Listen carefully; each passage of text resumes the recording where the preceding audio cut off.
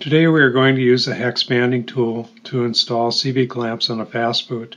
A hex banding tool is typically included with every Fast-Boot kit, and when used with the installer's ratchet, it can be an effective way to install CV clamps.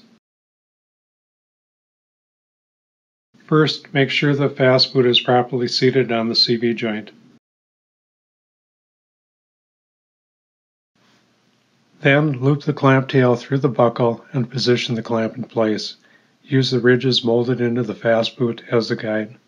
Pull the clamp tail tight and bend the clamp to hold the clamp in place.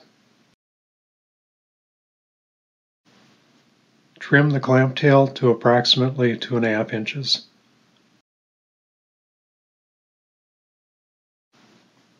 Thread the clamp tail through the slot in the hex tool. Using the ratchet, it is important to wind the clamp down and under until the clamp is properly tensioned. A properly tensioned clamp is tight enough so the boot will not turn on the joint, but not so tight that the clamp cuts into the rubber. After the clamp is properly tensioned, twist the ratchet to the side to put a kink in the clamp. This kink will hold the clamp tension through the next steps. Reverse the ratchet to uncurl the clamp.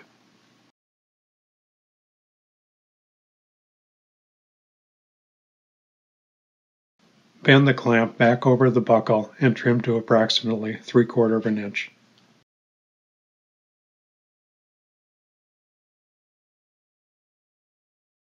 Use a hammer to pound the clamp down over the buckle.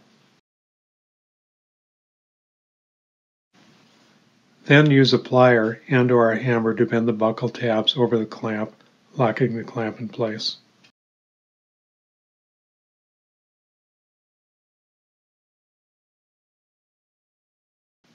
Install the small end clamp in the same fashion.